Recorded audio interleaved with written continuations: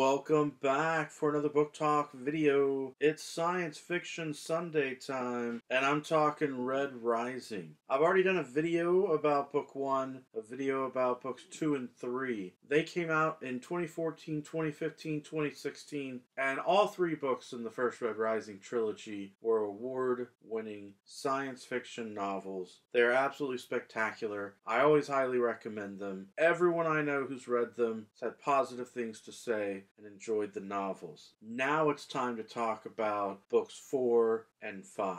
We got the first trilogy, 2014, 2015, 2016. The author, Pierce Brown, I guess in 2017, needed some time off. Or maybe he was working on the graphic novel prequel stuff then. I don't know. Maybe he had another project. But in 2018, we got the book Iron Gold, which is the beginning of a new trilogy. Technically 4th book in the series, but really the 2 trilogies are very different. And then the next year in 2019, we got book 5. Book 5 is called Dark Age. So, of course, we as fans were expecting in the year 2020 to get book 6. But, 2020 and 2021 have been odd years. So I think it's completely understandable that we still don't have book 6. But hopefully, Pierce Brown is going to get that book 6 to us sometime soon. I've got to tell you from the bottom of my heart, I was happy with the first trilogy and the way that it ended. And I would have been perfectly fine with the story ending there. I thought, we don't need more. We don't have to have more stories, but Pierce Brown wrote them. And when I went to read book 4 in the series, I didn't bother reading the blurb on the back. I just got right into it, and I was shocked and frustrated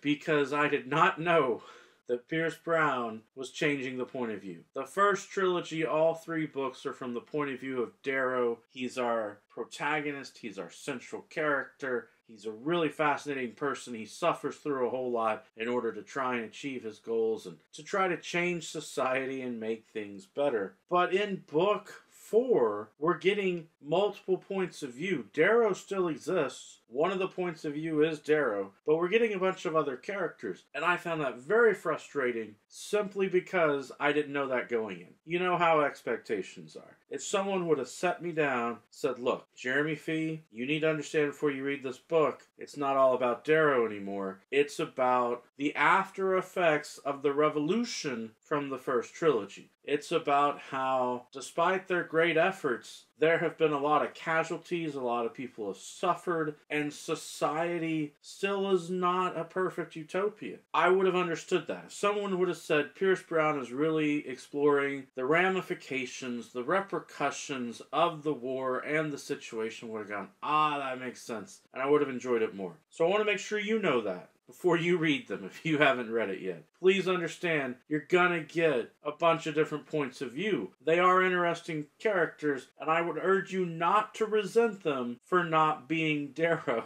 like I did upon the first read. I went back to reread it. I listened to the audiobook, and knowing the story already and knowing what was going to happen, I really enjoyed it a lot more upon a reread. One of the characters is a mercenary who I think is a fascinating character, who is a rogue. I always like roguish characters, and you don't really know if you can trust this guy and what he's doing and what's going on. Another character is this woman who is just trying to survive. She's suffering so much, and you really get to see the discrimination against the lower class through her character, which I think helps a lot. Another one of the characters I don't want to tell you too much about because of spoilery things in case you haven't read the first trilogy, but it's a character left over from the first trilogy. Book 4 ended in a way that I felt was a bit shocking, and I just want to make sure you understand that when you go to read the second trilogy, you're going to want to have book 5 ready to go probably, so that when you finish book 4, you can find out what happens next. And then book 5 is going to have a lot more twists and turns, a lot more surprises, and points of view. Okay, just prepare yourself. What's nice about book 5, though, is I don't know if Pierce Brown heard some feedback from book 4 or if he always planned it this way, but a lot of book 5, even when it's not focusing on Darrow, it's still focusing on those characters from the original trilogy. So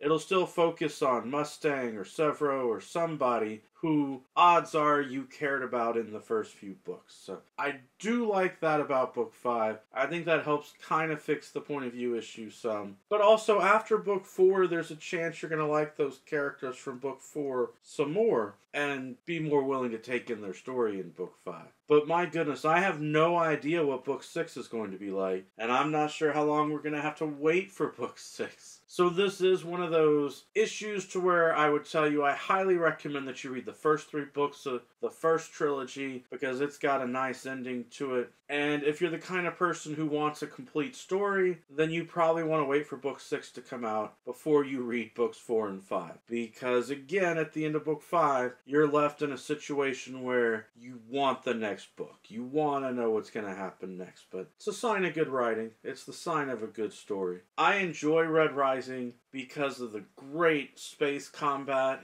in the first trilogy, because of the great strategy. These are characters who really do engage in critical thinking. And the villains in this story are really characters who are an intellectual match for the characters you're rooting for in the story. So that's a lot of fun as well. Other than that, I guess my only other comment would be the world building is still really great in books 4 and 5. You learned a lot about the Reds and the Golds in books 1 through 3. You learned some about the Obsidians, but I feel like you get a lot more of the Obsidians with books 4 and 5, which is great. Alright, I've talked for a long time, so I'll go ahead and bring it to a close. I highly recommend these books. And if you're willing to wait for the 6th book, then by all means go ahead and read them. Every day is a good day for a book talk. Peace.